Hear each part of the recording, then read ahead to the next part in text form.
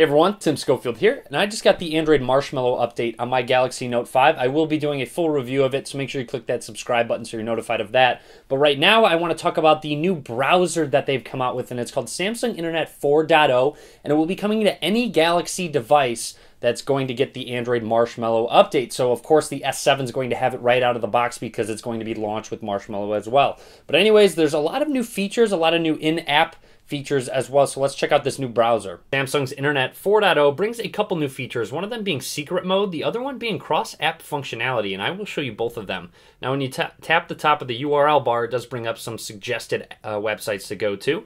Now let's go to secret mode. Tabs down at the bottom right, and you'll see turn on secret. When you set it up with a password, and also you can set it up with a password or your fingerprint as well. I'm going to go ahead and use my fingerprint, and you'll see I am now into secret mode. So all of my browsing history does not get saved, doesn't save cookies, passwords, anything like that. It's like incognito mode in Chrome. Now, also another nice feature is that you can add bookmarks into secret mode when you have your password. So if you have any websites that you don't want bookmarked on your standard web browsing, but in secret mode, you'll see I have one right there. Tim takes me to QBKing77.com. Now, while in secret mode, if I back out of it, go home, and then hop back into the browser, it's going to ask you for your passcode again. So if you back out of it at all, and you'll see if you want to get back to your browser, you can just hit turn off secret and it's going to bring you back into it. However, if you turn on secret, it should load up that website that was open. It does save your browser in that sense. Obviously, if you close out of it, you're not going to be able to go back to it. So let's check out some cross-app functionality. So we go into the messaging app, and this just seems to be with the stock Samsung apps.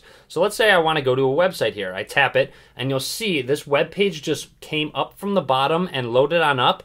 Now watch, if I swipe down, I can close it out, but it stays loading down at the bottom, but I'm back in that messaging app. So it loads up the website while in the messaging app. Pretty awesome right there. And then also another nice in-app functionality is you can play video messages straight there. So you'll see it's playing the video. If you press these arrows, it's going to put it into full screen, but that's obviously not something you necessarily need. But awesome, I can still swipe up, and there's that website right there, all within the messaging app.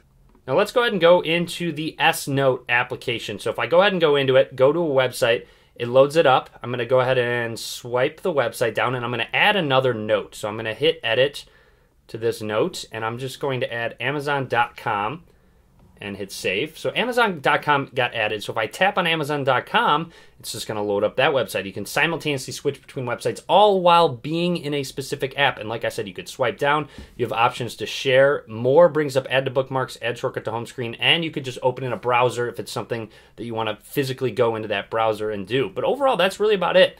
That's Samsung's new Internet 4.0 on Galaxy devices running Marshmallow and up. Like I said, more Marshmallow coverage on Galaxy Note 5, S6, S7 coverage coming soon as well, so make sure you do subscribe to my channel. Click that button below. And as always, guys, thank you very much for watching. Give this video a thumbs up if you enjoyed it.